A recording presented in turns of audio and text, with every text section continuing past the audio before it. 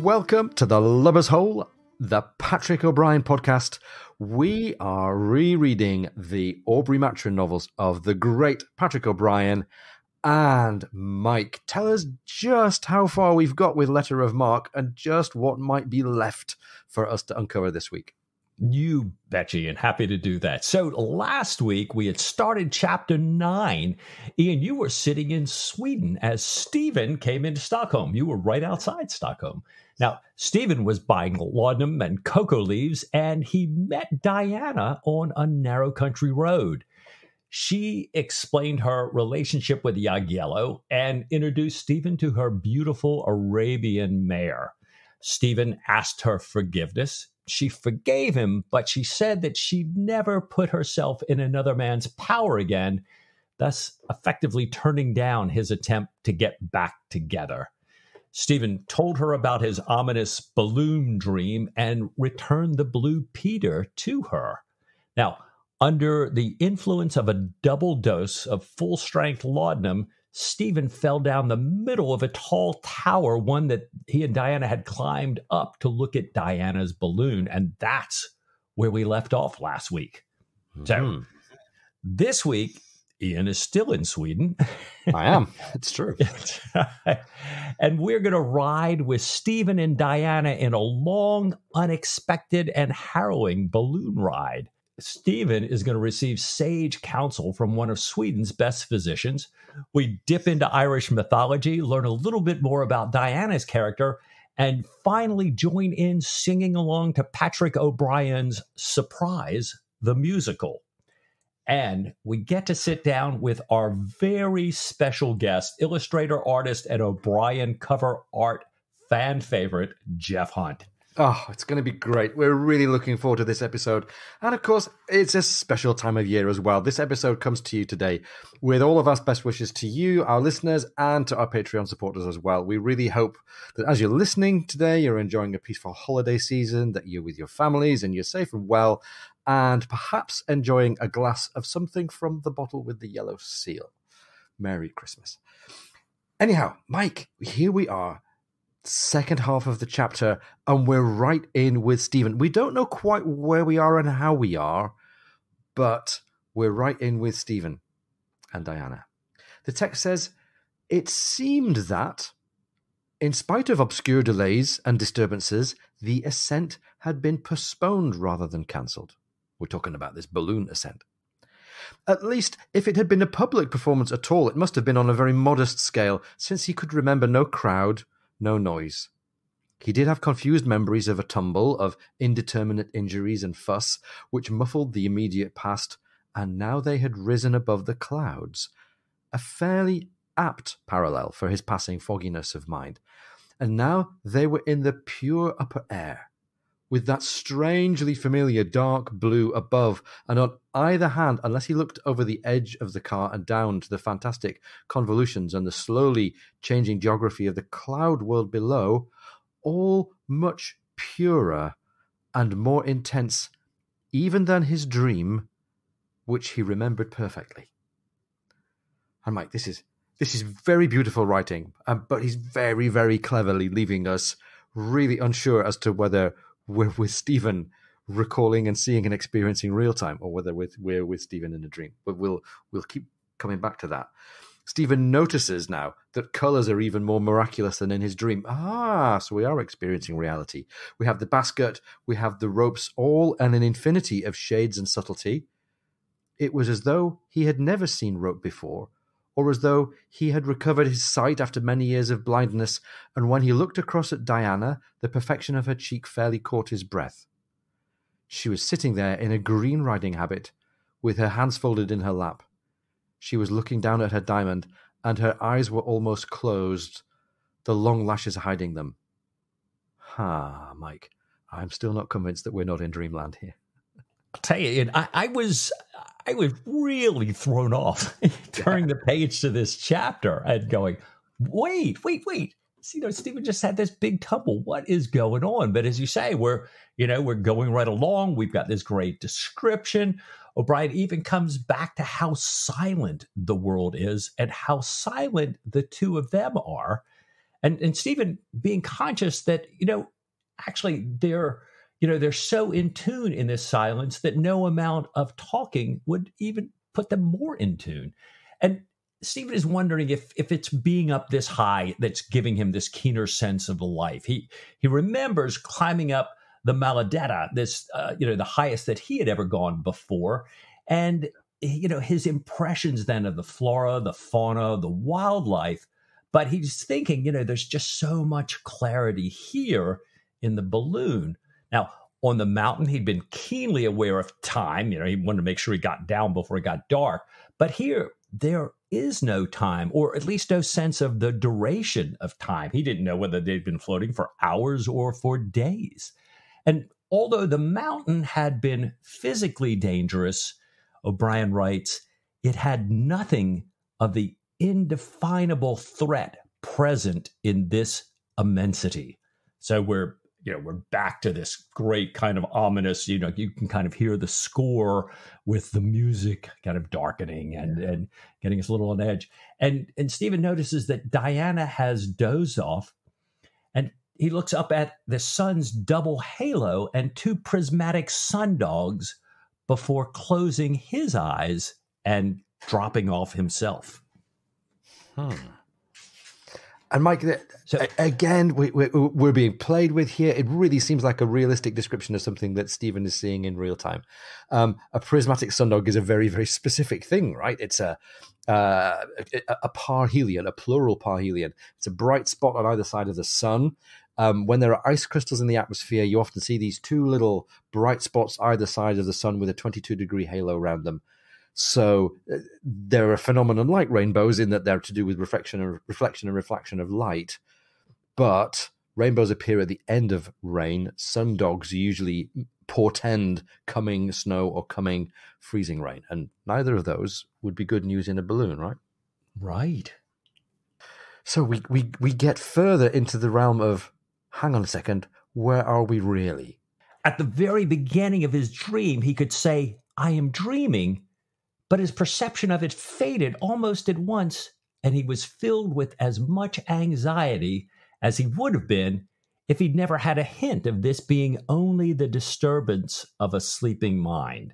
So O'Brien finally lets us in on, what we've been wondering about all along here. So it is, Stephen, it is a dream.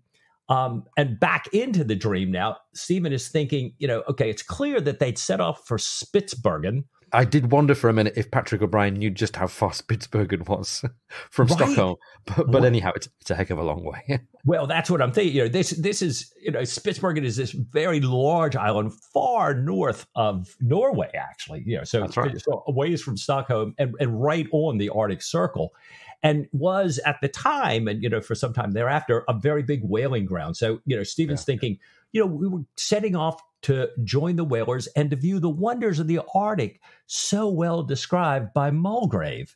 But he remembers there'd been a disagreement, and now, instead of floating over a rocky landscape where he expects them to be, there's nothing but gray ocean in sight. Probably, again, adding to this, all right, we're getting way, way, way far north.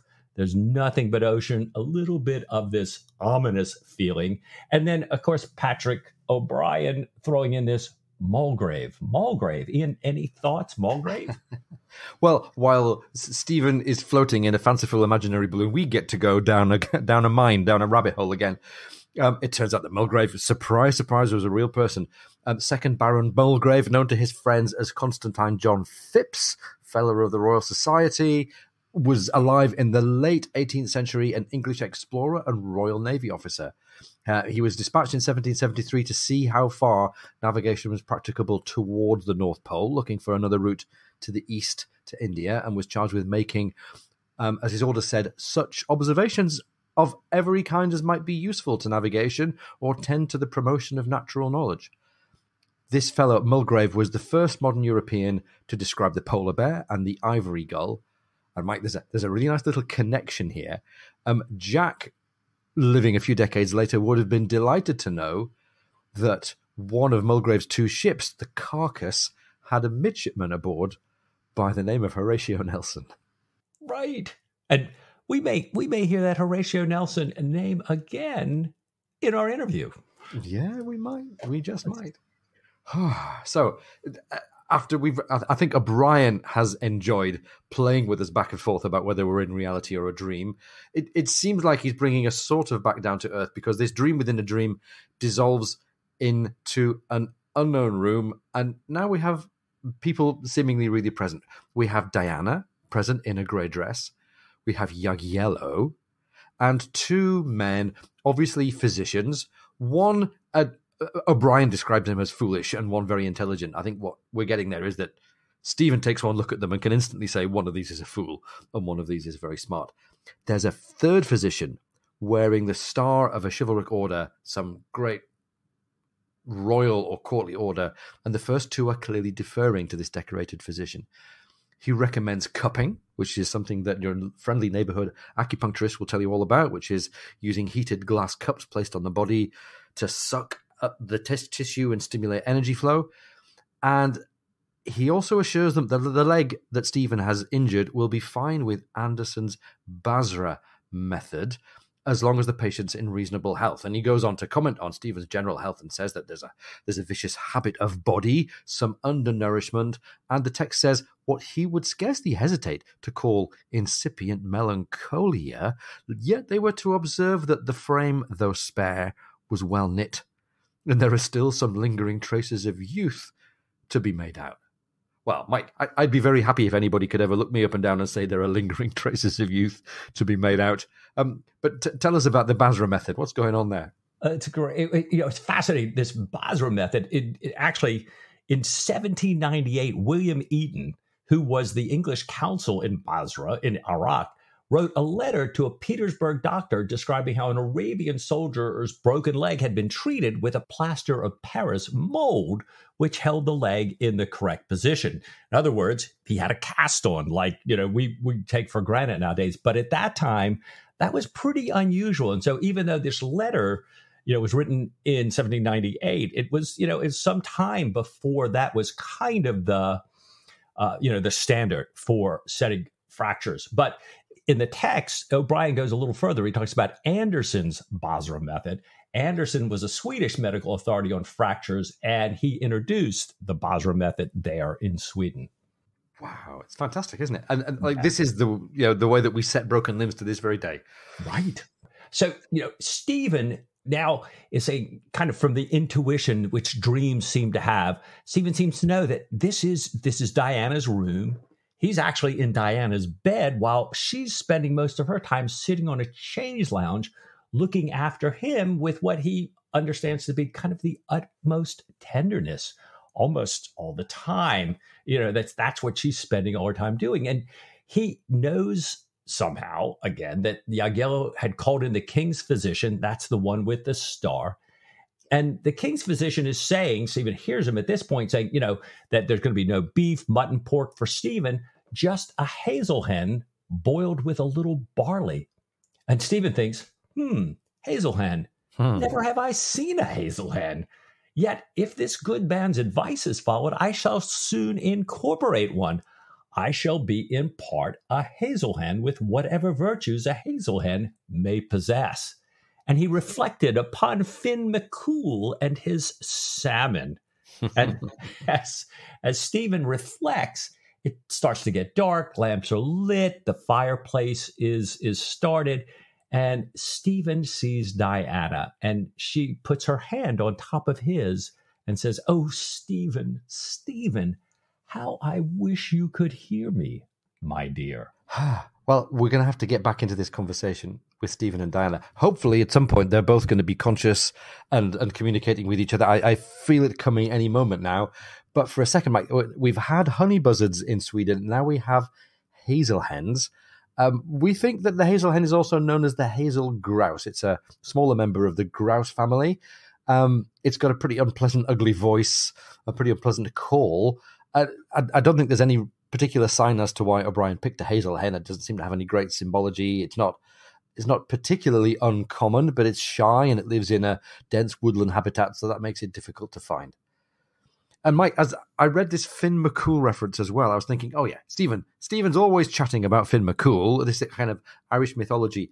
But this is actually the first moment in the canon when Stephen starts to mention this Irishness. And, we've said before many times how important signals of Irishness are to O'Brien and how he places them in the character of Stephen here.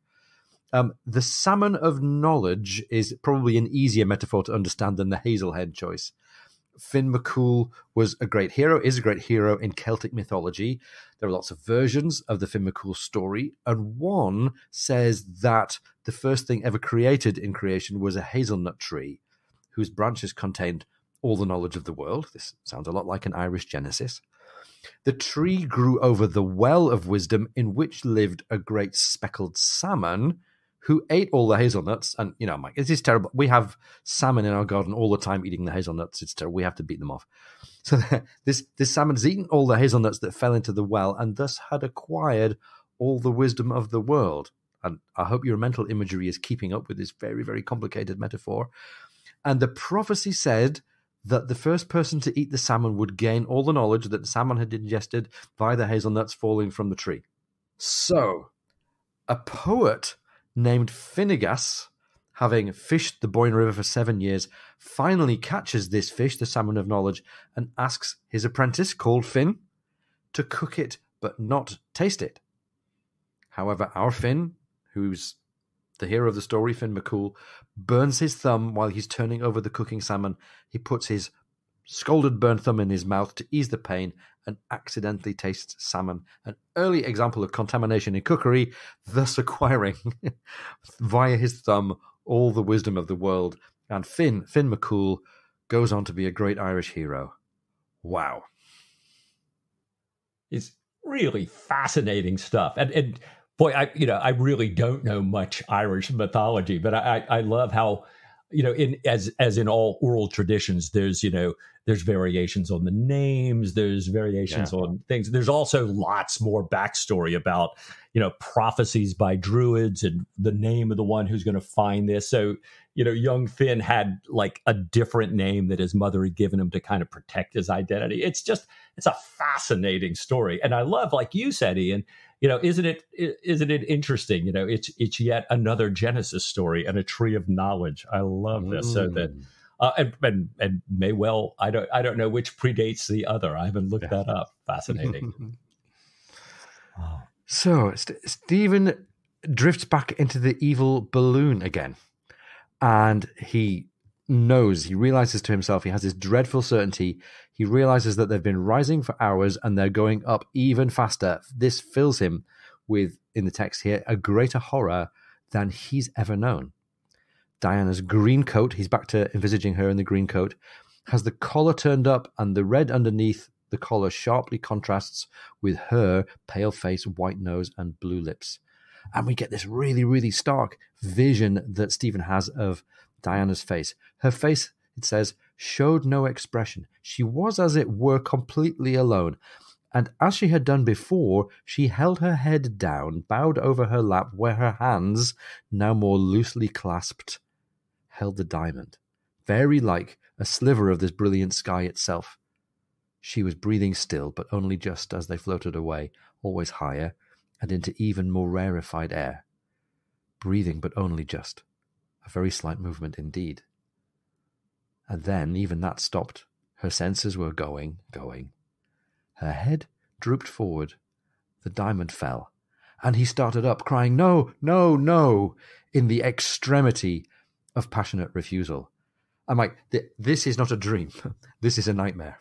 Right. It's a nightmare, and O'Brien was saying earlier, kind of dreams within dreams and everything else. And this is what's happening in Stephen's real life. He's losing Diana in his own mind. And here in the dream, of course, he's losing Diana. So this is his worst nightmare. Yeah. And it's very clever how all the way up to this point, both Stephen and we are still confused as to whether what we're experiencing is real or a fantasy. Well, in the room, Diana says, so we're now kind of out of Stephen's head, and O'Brien's putting us in the room here. Diana says, "Quiet, Stephen," and she takes him in her arms and gets him back into bed, telling him he has to take care of his poor leg. So Stephen has not only been, horrified by this, but he's actually, with his broken leg and all, his big gash in his stomach, jumped out of the bed. Reminds me of your particular friend here, me, who does that often, because I have a tendency to move in my dreams. So one time, fending off Voldemort's snake from my dear bride, I leapt over her and onto the carpet. Did great things for my face. So poor Stephen, get him back.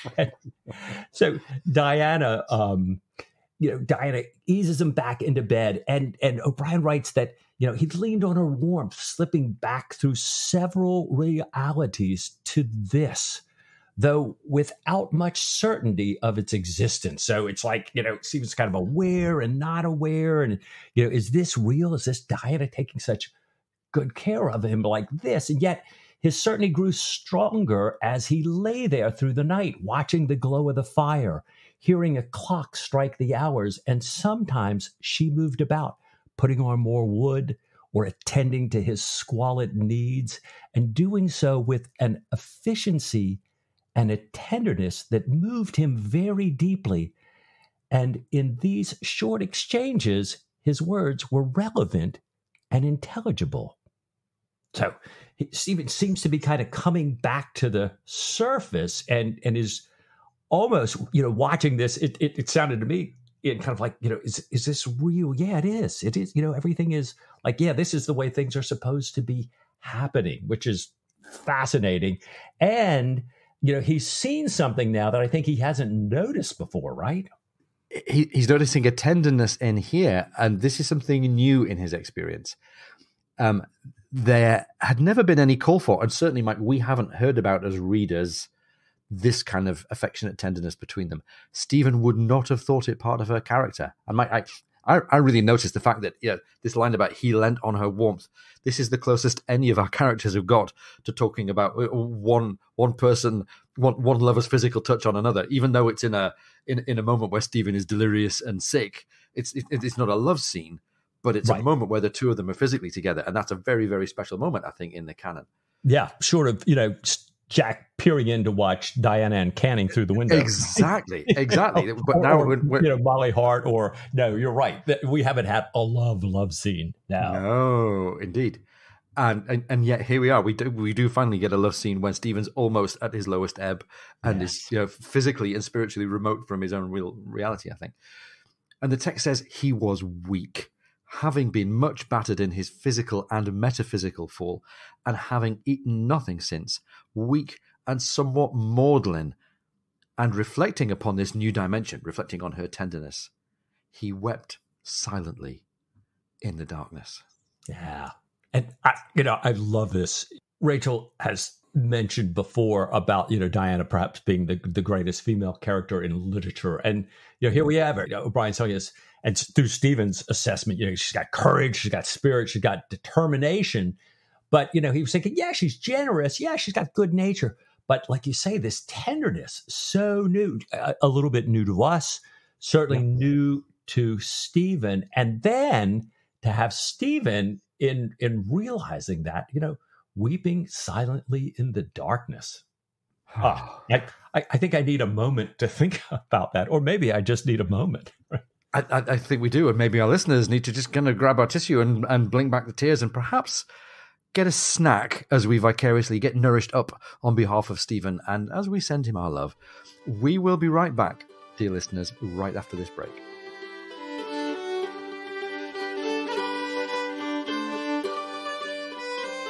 If you're enjoying the podcast, please come and join our supporters on Patreon. Go to patreon.com/lubbershole.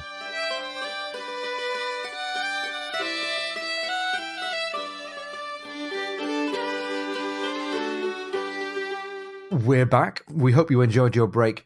I'm pretty sure, Mike, that Stephen and Diana are back. Yes. I'm pretty sure that we're back sounds like it, doesn't it? Right. Because it's morning.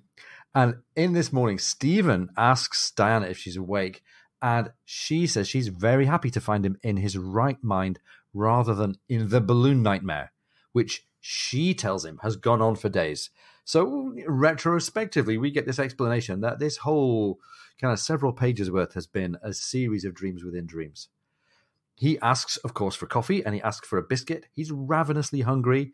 This is all also coming in response to the pain in his legs, and his mind very quickly turns to his other comfort, to laudanum, and he asks if the bottle in his pocket had survived. That's the new laudanum bottle from the apothecary. And I don't know if she's aware of the symbolism and the irony, but she tells him pretty flatly that it broke in the fall, it cut him in the side, and nearly killed him. And as she gets up to go and get the coffee, he examines this wound and thinks to himself, were I in a still weaker state, I should look upon that as an omen, an awful warning. I'm like, he's still got the hubris of an addict. He's still got the, I'm better than my addiction thing. Anyway, breakfast comes, and after breakfast, the smarter of those two doctors, Dr. Mazenius, calls, and Stephen mentions the pain in the leg, and just like, yeah, many narc seekers in the world, he's right on the pain and saying, Doctor, can you get me something for this? Right. Mazenius says, well, I trust you will not ask me for laudanum. Like, I'm not going to take you there. He says he's known cases where even one drop coming after a very massive dose, accidental or otherwise, had caused extreme lasting mental distress, even lunacy and death. And he uses a very appealingly kind of military naval metaphor here. Dr. Mazenius says, a wise physician would no more add a drop of laudanum to an already overcharged body than a gunner would take a naked light into a powder magazine.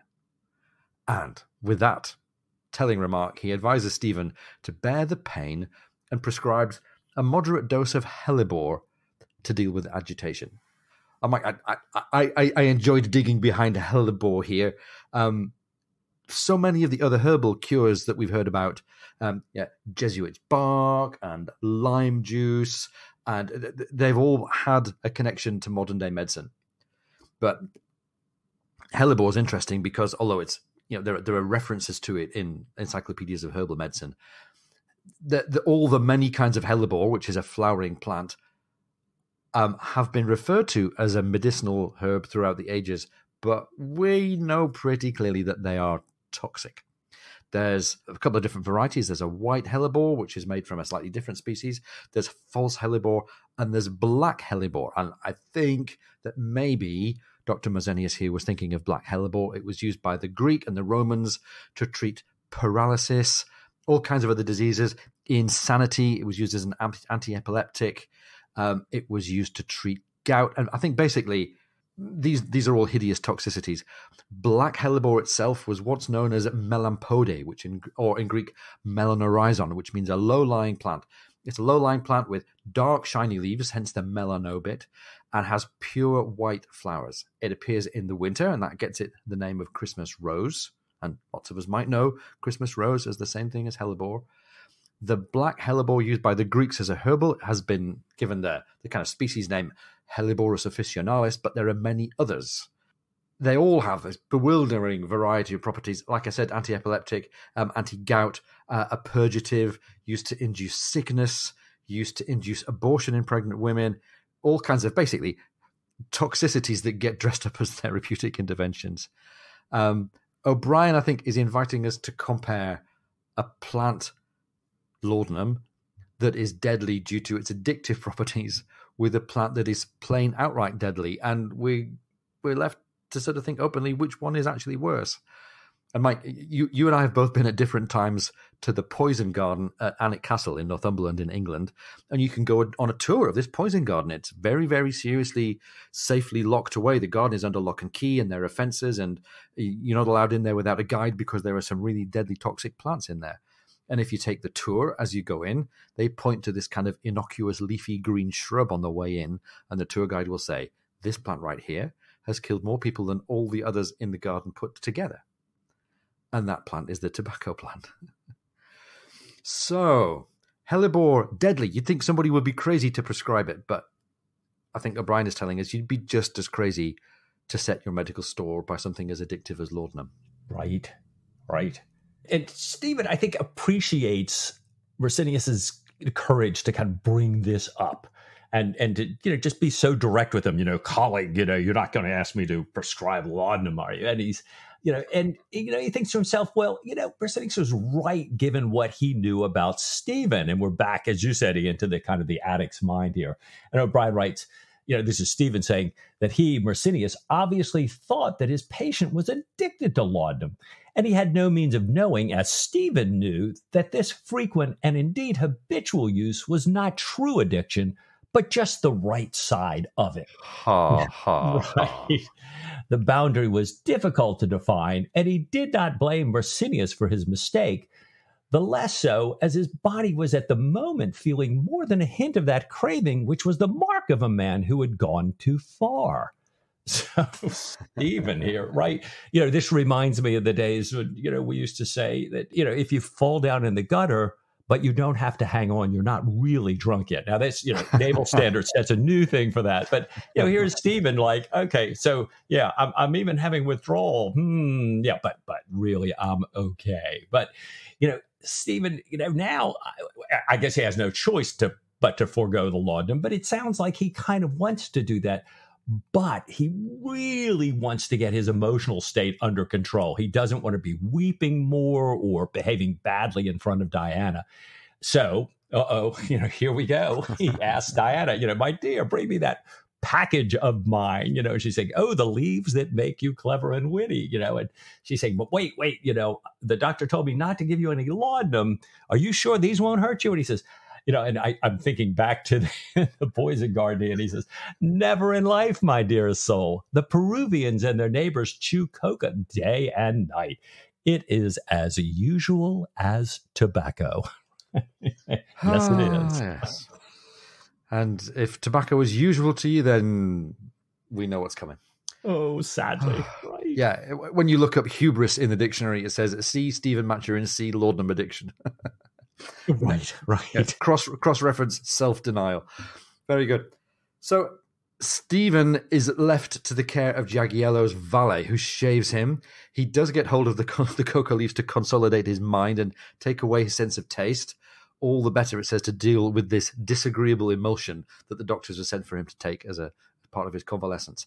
After 3 days of nursing him, with a tenderness that bound him to Diana even more, she had come to sit with him and says she's just realized that she'd lost her wits the day that they'd met. She says, how foolish I had been. The letter that Stephen had asked about might have been his answer. And Mike, it's really, really tender that all the way through this chapter, you might say this chapter and a half, we've had this mention of the letter kind of being dripped into the conversation. We're not getting one big reveal. They're both coming back to it kind of really painfully, step by step. Stephen said that, yes, it's true, the letter that he had given Ray was his answer to her letter about rumors that he'd been flaunting up and down the Mediterranean with a red-headed Italian mistress. And Diana says, I don't want to go over ancient history, but with Stephen doing so well, she doesn't want him to think that she was unfeeling or altogether stupid. And that's quite an admission, I think. That's quite a concession from Diana. He said he'd never thought that she was either, meaning unfeeling or stupid. And confidentially, he says this letter was hard to write. They were about to leave. He had to write quickly. He had thought that Ray was indeed the best chance to get the letter to her since he was going by land. And because he had, truthfully, seemed to have been flaunting a red-headed lady from Valletta to Gibraltar, and that it had appeared to all and sundry that she was his mistress. And he's recounting this story to her. He said he had to get Laura away quickly from the French agents, that it was a matter of naval intelligence. And Mike, I think he's happier to say now in-person conversation many months after the event that this was about intelligence. I don't think he could have said fairly and lawfully that this was an intelligence matter in a letter under somebody else's hand. Yeah, absolutely not. No, exactly. This had damaged Laura's reputation, and it had damaged his. He talks with regret about how even Jack had believed it and should have known better. And Diana says, well, I was furious that all these letters that had come in for Sophie on the Navy ships, not a word from Stephen for her. And they're having this nice reconciliation. He says, I understand the anger. It would have been against the law for me to write about matters of intelligence in a letter that could have fallen into the wrong hands.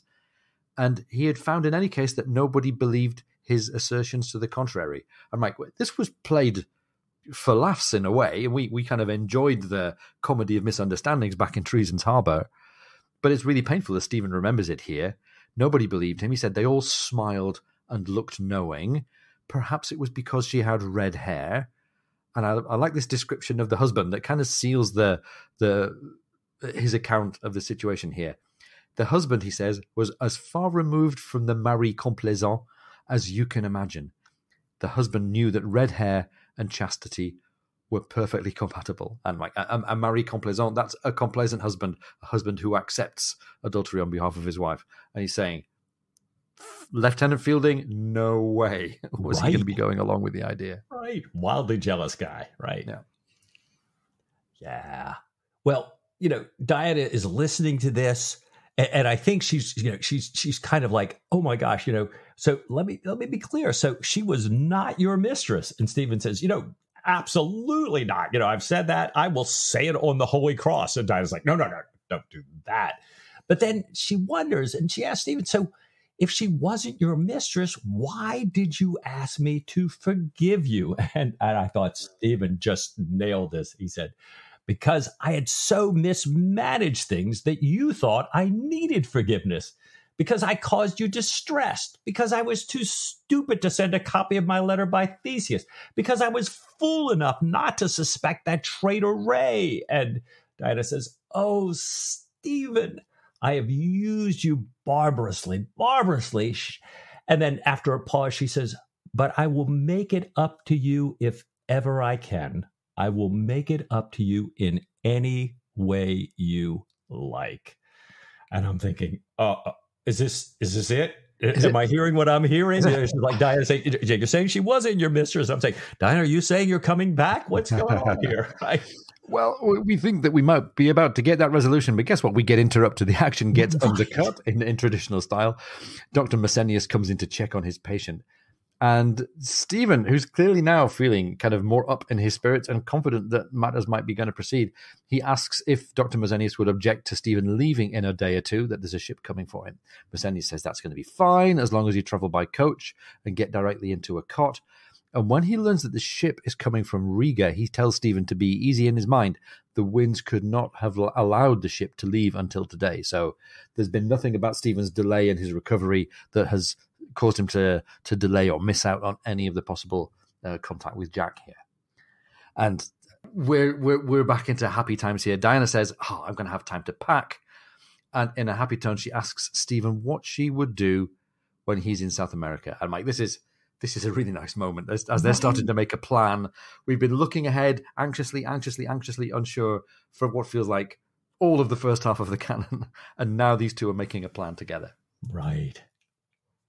And I'll tell you, I just, so we always say no spoilers, but this is a very short spoiler. For me, these last pages of this chapter are some of my longest, happiest, smiling, loving this that at least that I remember and have passed through this in this circumnavigation. Yeah, definitely.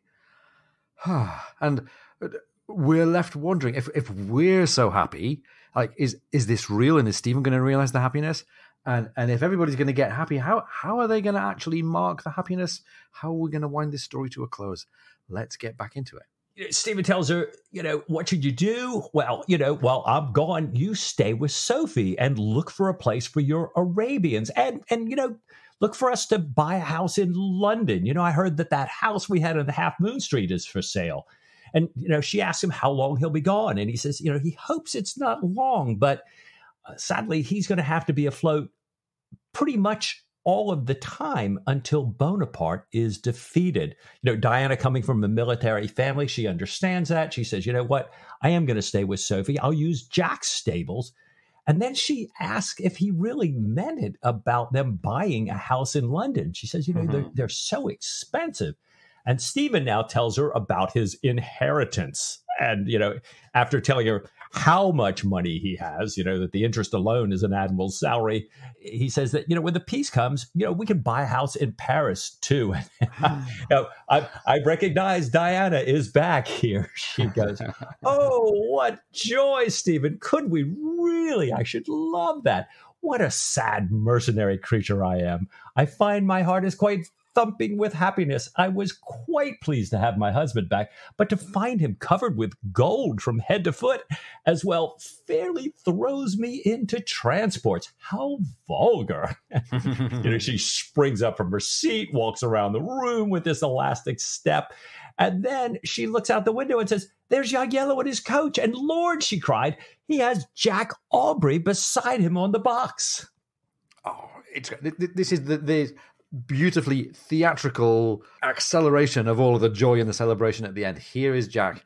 Jack comes into the room, kisses Diana. It's funny how he kisses her in his absent cousinly way, as O'Brien describes it.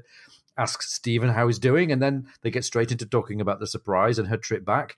Jack's very pleased with his shopping trip to Riga. He says, we have a dozen bolts of the kind of Paul Lavie they serve out in heaven. Stephen introduces Diana to Reverend Martin, who's also walked in. She says, I believe, sir, you are the only gentleman among our friends that has been bitten by a night ape. So that's really great knowledge by Diana. She's right in. She doesn't need any continuity or exposition help. They all get on to talking about the unusual animals that Martin has seen while they're sitting drinking coffee. And Stephen asks Jack then if it's okay if they come aboard tonight. Messenius had said yes, and Jack says, our favorite phrase, Mike, I should like it of all things. Mm-hmm. Jack's not sure that the favorable breeze will last much longer. The pace is picking up here. Jagiello says, well, I can find a door to carry Stephen down to the ship. We'll drive him slowly in the coach. We'll get a colonel's escort, and you can kind of see all the characters gathering on the stage here for the big tableau at the end of the play. Stephen asks Diana if that's okay with her or whether she needs more time to pack. I'm like, this is one of my favorite lines of Diana Villiers' dialogue. Me too. Give me a couple of hours, said Diana with shining eyes, and I am your man. And of all the people in this story who are our man, it's Diana. Amen. So Jack and Jagiello go off for a door to carry Stephen on. Diana goes off to pack with the help of one of Jagiello's maids. And Mike, we're almost all set here. We are. And then, unfortunately, there's just a little bit of turn here. Stephen hears Bondin's voice downstairs, and he asks Martin if Padine is with him. And now we get Martin says, oh, Captain Pollings had to put him in irons that morning because, Martin had found him siphoning laudanum and replacing it with brandy. And Stephen, thinks, oh, my gosh, I was such a simpleton to have missed this. And then Stephen's really upset when he hears about all of Padine's violence when his bottle is taken away from him. And he feels like it's his fault, Stephen does. And that, he says, well, we just can't turn Padine out into the world as an opium eater. So we kind of put that down to one side. We're going to have to deal with that. And I think Stephen, is so upset that Martin is kind of tending to, all right, let me pull him back in a little bit. So he starts talking about the trip to Riga and the birds he saw. Diana comes back in, and now Stephen has another great shock. Diana is standing there wearing the green riding habit that he had seen so vividly and in such detail in his dreams. Yeah. So now double take, as Patrick O'Brien almost certainly never said to himself. Right. I mean, it's almost like a little magical realism, it infuses its way in here. But she says that the coach is going to be around in 5 minutes. And they're bringing up a door to collect Stephen. And with Stephen in the coach, Martin's going to hold him up. And so there's not going to really be room with the door and Martin and Stephen for her. So she's going to ride ahead. She's, packed a couple of trunks. She'll have the rest shipped later. And when she rides into town, she'll grab his things from the hotel. She'll buy some flowers to decorate the room on the ship. And Stephen says, oh, my dear, if you don't mind, stop at the apothecary and buy all the cocoa leaves he has left. Oh, Stephen, a reformed man. Yeah. I've changed my drug of choice here. So She says that she'll need some money. And then again, kind of in this new little tiny kind of meet cute, she turns to Reverend Martin and says, "You see, Mr. Martin, what horse leeches we wives do become. Here I am going for Stephen's money." And by the way, we've got Diana solo on horseback, which is a reach back all the way to the very beginning of her arc. It's great. Almost at the end. We're back on the Surprise. We've got the Shelmastonian crew members. We've got West, who's the only officer present who's on deck. And we take West's point of view for a minute as he sees an extraordinarily handsome woman right along the quay. She comes up the brow and goes below. He follows her, saying, "Well, madam, this is Dr. Maturin's cabin, and who are you?" And she turns and says, "I am his wife, sir, and I beg you will desire the carpenter to sling a cot for me here." She pointed, and then, bending and peering out of the scuttle, she cried, "Here they are. Pray let people stand by to help him aboard. He will be lying on a door." She urged West out of the cabin and on deck, and there he and the amazed foremast hands saw a blue and gold coach and four, escorted by a troop of cavalry in mauve coats with silver facings, driving slowly along the quay, with their captain and a Swedish officer on the box, their surgeon and his mate leaning out of the windows, and all of them now joined by the lady on the deck, singing, "Ah, tutti contenti saremo così, ah, tutti contenti saremo così," with surprisingly melodious, full-throated happiness. Happily ever after. One of my favorite romance genres. End of chapter 9, end of the letter of Marque. Wow. Great stuff. It really is great stuff. Oh, great story. What are you thinking as we look back?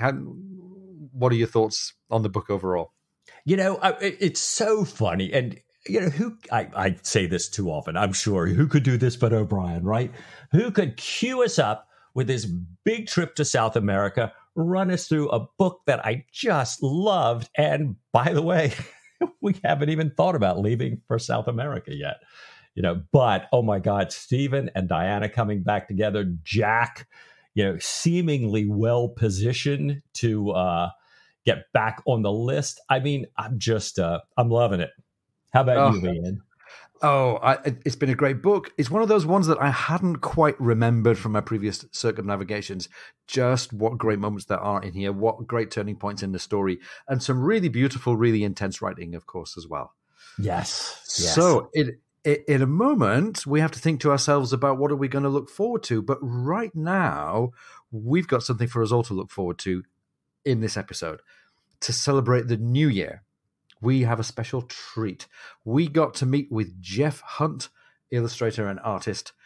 In the words of Patrick O'Brien himself, Geoff Hunt's pictures, perfectly accurate in period and detail, but very far from merely representational, are often suffused with a light reminiscent of Canaletto, famous Italian painter from the Venetian school of the 18th century.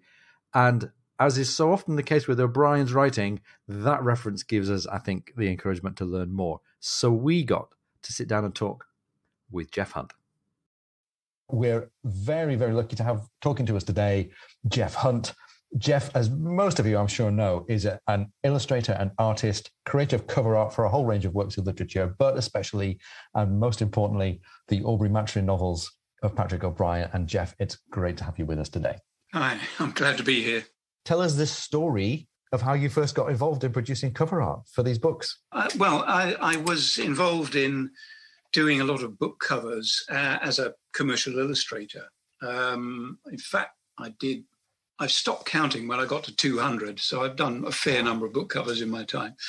And a number of them, this was back in the early 1980s. There were quite a lot of naval writers around then, of whom Patrick was only one. Yeah. But I wasn't illustrating his work then.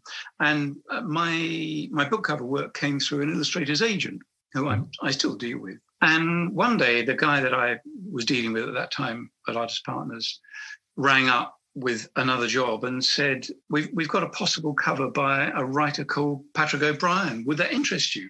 Well, I'd already read the first 11 of the books. Wow. And so I knew them very well by that time because I'd been reading them anyhow. And so I left the phone hanging in midair and said, wait there, I'll be right there. And dashed in to pick up the brief. And that was the end of 1987. Mm-hmm. And the situation was that they'd been using another illustrator, a friend of mine actually, Paul Wright, mm-hmm. who's very good at painting metal ships, dreadnoughts, battleships, that kind of thing. That's his speciality area, really. And he'd not been all that happy with working on the Patrick O'Brian. He's not all that happy with sailing ships. Okay. They weren't all that happy with him. So they wanted a change of illustrator. And so they called me in kind of in the middle of the series with Letter of Marque. Nice. And they said, well, we'd like you to start with Letter of Marque, which was just in manuscript form then, and then work backwards through the series and forwards simultaneously as new manuscripts appeared. So that was kind of how it all began. But it's an unusual situation to find yourself in because I'd worked on lots of series of novels. And usually you tend to get locked into a writer's work as the cover illustrator at the beginning when they start writing the series of books. And so you kind of sort of develop with them in a kind of a way.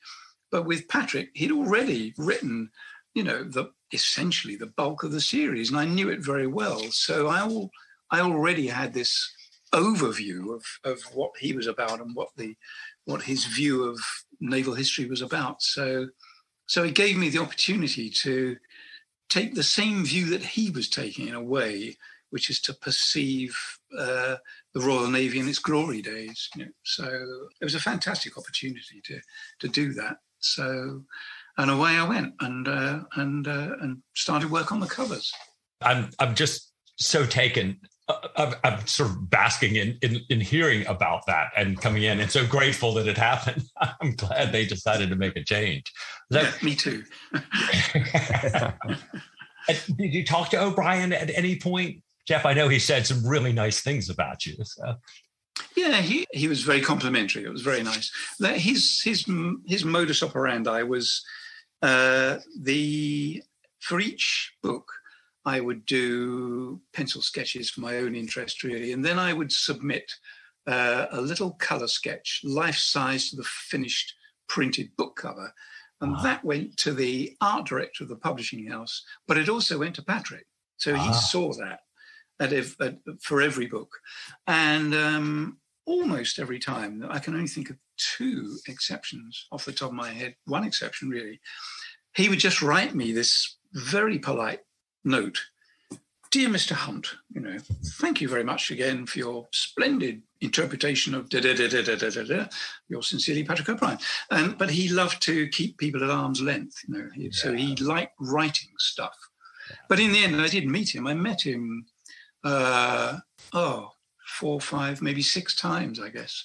Wow. And he, here and in the US, at this big dinner they staged for him at Greenwich Painted Hall there. And then eventually he cracked and he invited my wife and myself to lunch with he and Mary up at his one of his London clubs, his London club. So that was another interesting opportunity.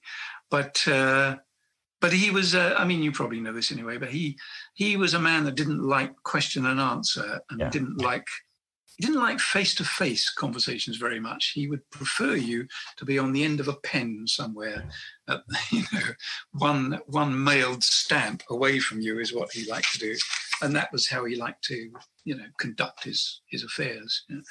But I mean, I never had any personal problems with him at all. I mean, he was very formal, very. Right. When you met him face to face, he was very correct, very formal man, all through his life, I guess. But I don't think I ever actually asked him a question. I might have done once. I think I probably did. He probably slapped me down, I expect, because you weren't able to do that. Was he interested in talking to you more about art? Did you get the sense that he was curious about either the process or about your inspiration or about any of the scholarship? No, not really, because he could see, I guess, that we were coming to the project from the same sources, because we both went to the Maritime Museum to consult the ship drafts. We both knew David Lyon. We both read the ship's logbooks in the National Archive. Yeah.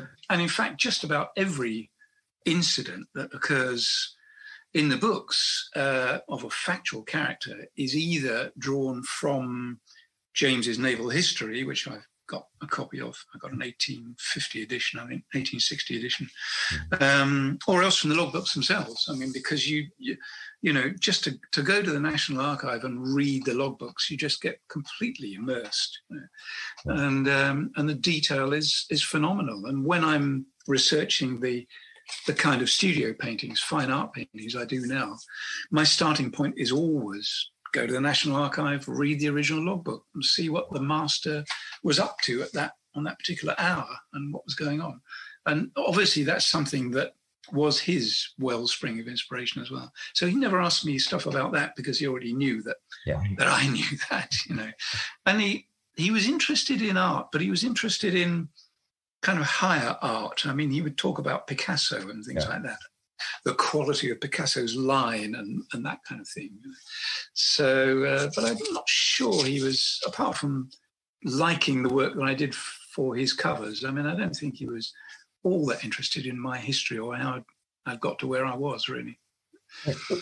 I mean, that would kind of make sense to me because I suspect he wanted nobody to be interested in his. So why bring this topic up? Well, maybe that's the case. Yeah, he had quite a lot to hide. You know, that's right. Yeah, indeed. I'm just curious because it's the first time I've spoken to anybody who's actually met Mary, and I've often wondered if she kind of whispered into the ear of Patrick from time to time.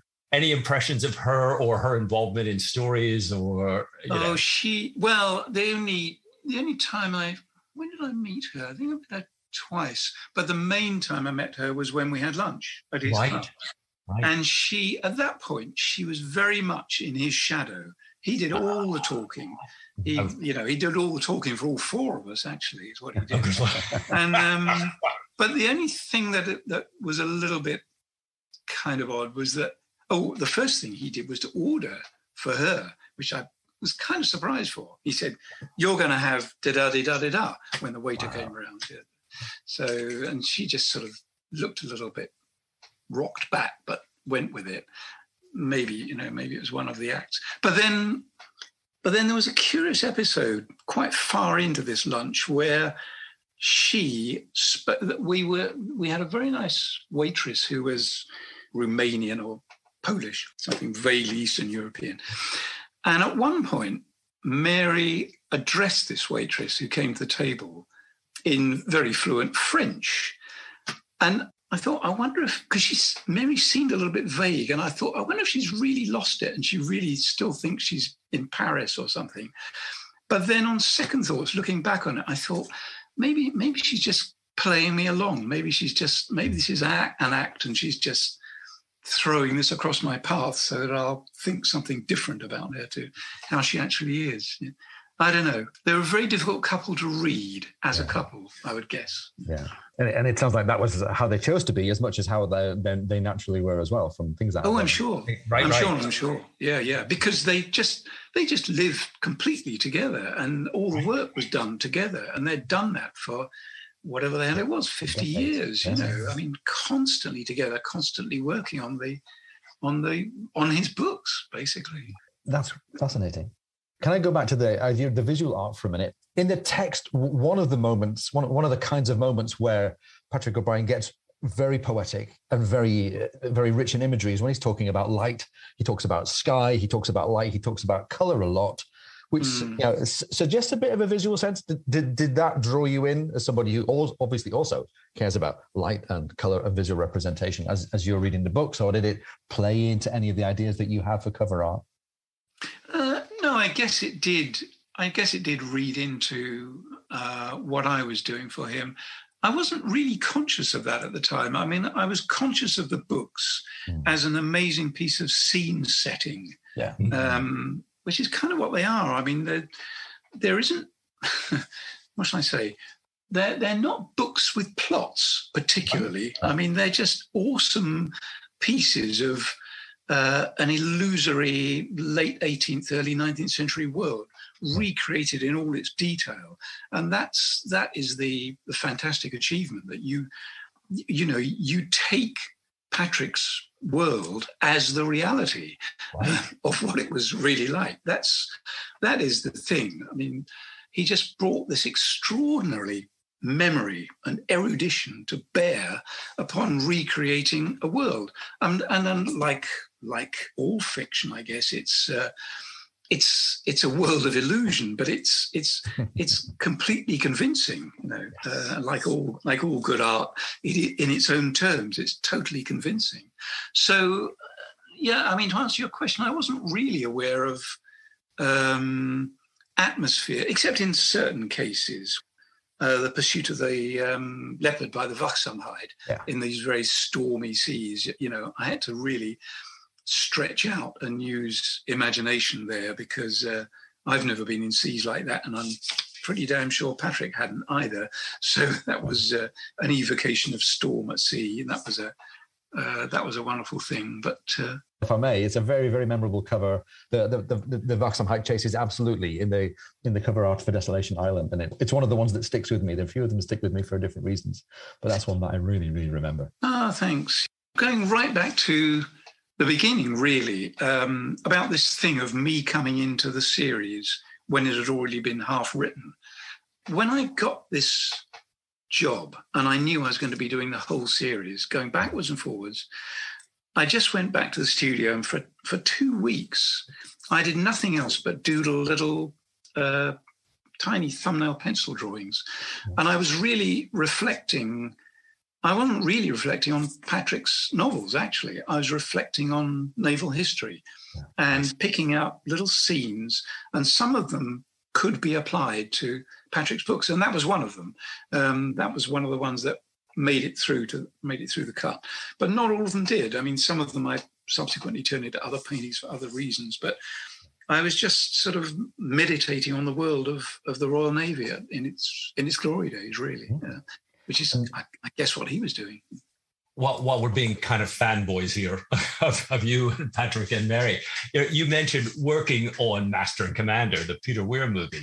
Yeah, how did that come about, and anything you can tell us about that? Yeah, well, not a lot, really, because I still don't know really how it came about, because Peter Weir phoned me out of the blue, and I didn't have any idea who he was. Right. He just said, we're maybe thinking in the future of producing a film movie based on Patrick O'Brien's novels. And he did that 3 times over. He phoned me up, and I got the impression that he was just bouncing ideas off me, because I wasn't actually involved in his industry, but I knew about the books and I knew about stuff, And I really got the impression that he was just trying out ideas on me. I can't quote any of the conversations offhand, but I mean, he was even going into details about script, lines that could appear in the script and stuff like that. And by about the 3rd phone call, I mean, this occurred over a period of a few months, I don't know. By about the 3rd phone call, I didn't know who he was. And on the 4th phone call, I said to him, Peter, it's very nice of you to keep calling up like this and us having this chat, but I think maybe next time you ought to put me on the payroll. So I didn't hear from him after that. But he did put myself and my wife on the opening night of Master and Commander at Leicester Square. Wow. So I got to introduce my wife to Russell Crowe, which was good news for quite a while. Yes. Oh, that's points in the bank right there. Goodness it me. Was, yeah. And I'm sure you know that you're credited on the movie as well for what it's right.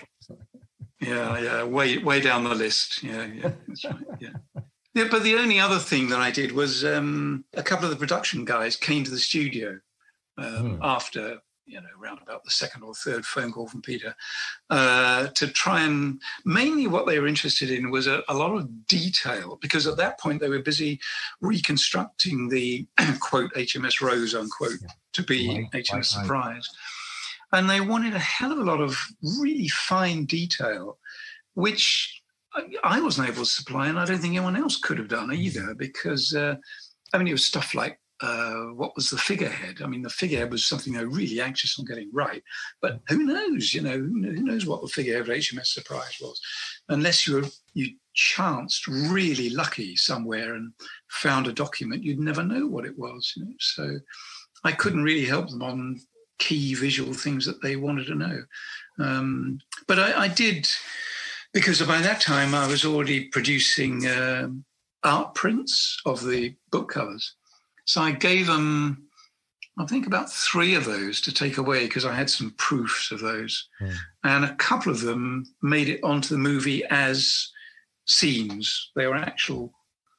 The only one I can think of offhand would be Letter of Marque, because Letter of Marque has got Aubrey and one of the lieutenants standing on the foremast top gallant truck, and that is a scene in the movie that was clipped up and used as a scene in the movie. But apart from that, there wasn't a hell of a lot of involvement. But it was interesting to be mixed up in it, and I got to meet a lot of people that were working on it as well. I mean, Gordon Lako and people like that I met subsequently in the States at some of these seminars. So it was all good fun. I want to use that as a pivot, if that's okay, to talk about the representations of characters, because it's certainly a feature that I've noticed, that the characters are there just a little, or they're in the context of a very wide view of a ship or a scene, and you don't get the impression that your imagination of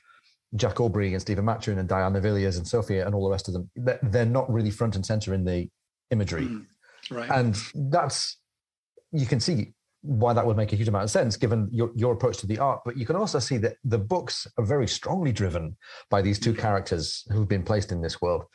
So was there ever any discussion of how prominent to make the characters in the cover art, or whether to show any more about the characteristics or the arc of Jack and Stephen and the rest of them?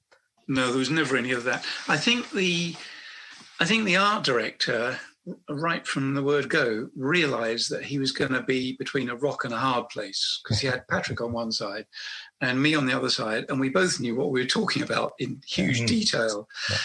So he just let me get on with it and let Patrick get on with it. But there's kind of 3 things to say about that, about figures not appearing very much in the illustrations. And the first thing is, A, I tend to avoid figures because I'm not very good at them. That's A. B, I did actually feel quite strongly. I mean, it always annoys me when I see on a book cover or something somebody else's representation of how I had viewed a character through reading the book. And I didn't want to impose that on other people. So that's kind of one of the things I felt as well. And I guess the third thing as well is that the physical viewpoint that I'd taken was, I think you kind of said it in a way, Ian, just now. His characters inhabit a world. It's the world of the Royal Navy. But I mean, to me, and I guess to him, the important thing is recreating that world.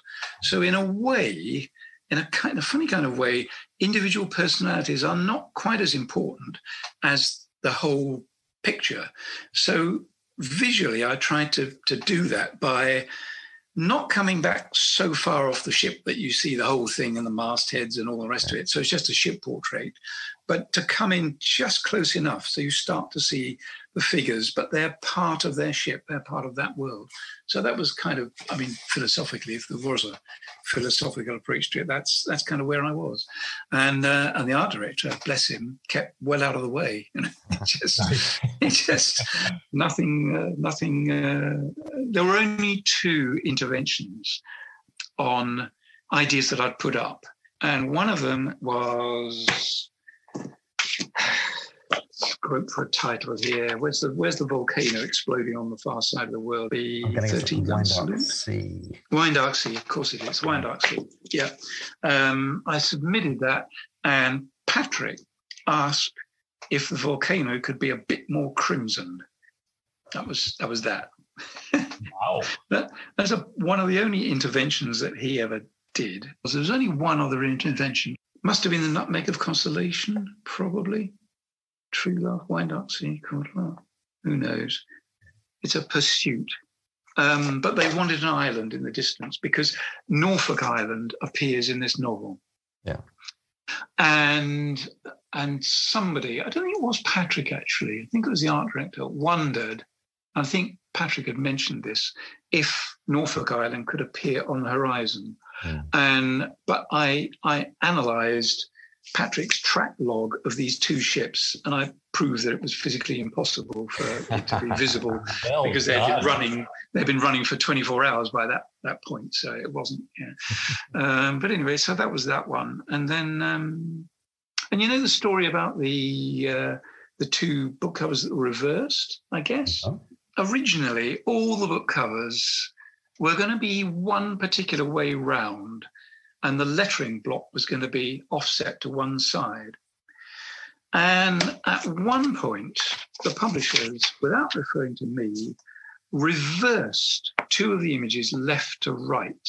Oh, wow. And they were HMS Surprise, which is that one of her coming up to wherever the hell it is. In Bombay. Yeah. Bombay, thank you. And the other one was Fortune of War. And doing that, they didn't refer to me at all. They just reversed these images left to right. Gosh. And that introduced errors into the paintings. Okay. And nobody's ever spotted the errors in the Mauritius Command painting because they're very abstruse rigging mistakes. But I did get picked up on the other one, which was Fortune of War, because in Fortune of War, you're looking up from a frigate's gun deck up through the open spars and the boat deck, and you can see a Marine firing over the side of the ship. Yeah. Reversing the image left to right makes the Marine a left-hander. And I had a letter from a gentleman in Ohio who said that he was the president of his local black powder shooting club, and he could tell me that if you try and shoot a musket left-handed, it'll take your eye out. Oh. And the reason is that muskets have flintlock mechanisms, but they were only ever made for right-handers. So the flintlock mechanism is on the offside if you're a right-hander. But if you try and fire it left-handed, the flintlock's going to be right next to your eye. Wow. So I took huge pleasure in writing back and saying, don't blame me. No, right. And the other odd one was... at some point, at what point in the series? Originally, all the books were just going to be front covers. Yeah. And on one of them, which must have been, I think it's 13-Gun Salute. Is it 13-Gun Salute, where you're looking up past a frigate which is being heaved in towards one of these South Atlantic rocky islands. I can't remember what name Patrick gives it now. Not Desolation Island, one of those. Anyway, you're looking up past the frigate towards the island and the seabirds around, and they've launched a boat to try and tow them off because there's no wind and they're getting pushed in towards the island. At that point, once that painting had been done, the publishers decided that the paintings, the illustrations, were going to be wraparound. They'd wrap around the back cover as well. Yeah. So I had to paint the back cover and the spine, and they digitally spliced it, which in those days seemed like black magic. Yeah, it's not all that long ago now, but I mean, you wouldn't think twice about doing that now. But then that seemed like sheer magic. So they spliced these two paintings, so they fitted exactly going around the cover. Yeah, but that was an oddity, really. And that's the only Patrick O'Brian painting I've still got. I've got the back cover. Wow. Which is just a bit of sea and some birds. Nice. Sometimes, supposedly, Norton has released a new series, and we've got new cover art, and they've said that part of the rationale behind this is to appeal more to women, because women are heavily a part of the story, but in all the original summaries on the backs of the books, in all the art related to the books, you never see any women. And interestingly, even in the movie Master and Commander, we kind of see one scene. Women. Yeah, that's right. There's one, and that's it, and it's fascinating. Right. I don't know. If that's ever come up or was ever discussed, or, if anybody ever thought about that. No. Well, not that I heard. I mean, I guess maybe the publishers might have talked it over, but it is a curiosity, isn't it? It was always pitched right the way through as a masculine naval story right through. But in fact, a lot of it, and particularly some of the earlier books, there's a massive amount of ordinary civilian society and lots of women doing stuff. And that's obviously something that, nagged away at Patrick. It's obviously something that he was extremely interested in, but it's never really come out, either as the book covers or, as you say, as the movie. I mean, there was no hint that there was a civil society. You're just in a vacuum, really. Which is kind of a shame. I think it could have, it could have been an interesting series of films had they done it differently. It could have been. And I know Russell Crowe wanted to do that. He was always keen on doing that. That was. But the kind of way it had been set up, they kind of plowed their way through 3 or 4 of the books en masse just to create one script out of it. And I think they regretted it afterwards and missed a trick, because it would have been very interesting to have something like Treason's Harbour kind of scenario entering into it, the intelligence scene on land and shenanigans with the French and all this kind of thing. That would have made an interesting film, I think, but was not to be. We hear in the world of movie gossip that Patrick Ness has been commissioned to screenwrite a prequel, to screenwrite a Patrick O'Brian based movie based on presumably the earlier books before Far Side of the World. Now that's good. That would be good. Yeah. I mean, it would be good if you just took Master and Commander, really. I mean, you could kind of do that. We'd love to see, the Game of Thrones version of all the books. If we could get somebody up, Amazon or Netflix or HBO or somebody to just say, fine, we're gonna do the canon, and we'll do as many years as it takes. And do the if only. We live in hope. We can. Geoff, you've clearly got a lot going on now. I mean, we've talked back and forth about scheduling and time and everything else. What all is happening with you, and what are you looking forward to? Yeah, well, I'm still doing. I mean, having moved into what I think they call the world of fine art now, I do no book covers. I do very, very little commercial work now. Okay. It's all gallery work. It's paintings mostly to commission now. And most of it is to do with naval history.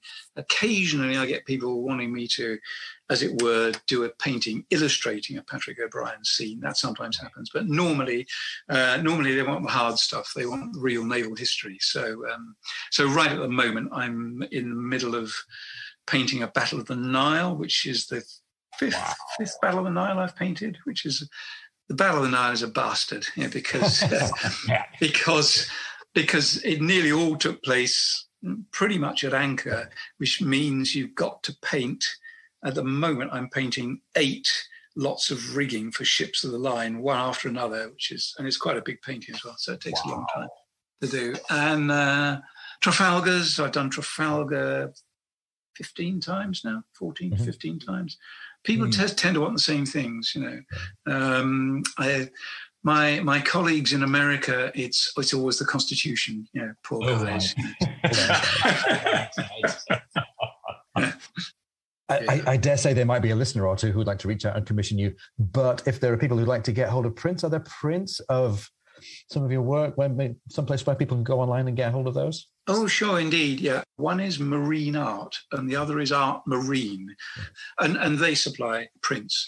They also supply, at one time I used to do a lot of work with Mystic Seaport, and they had their own print operation, but that's pretty much played down now. And so the sources that I've just mentioned are also the ones that have Mystic's prints as well. So, Geoff, thank you very, very much for spending time with us. It's been great to have you with us here on The Lover's Hole. Really, really fascinating to hear about the story of how the art has come to be and your connection to the books and the story. So thank you so much for spending time with us. It's been great to have you with us. No problem. Thanks.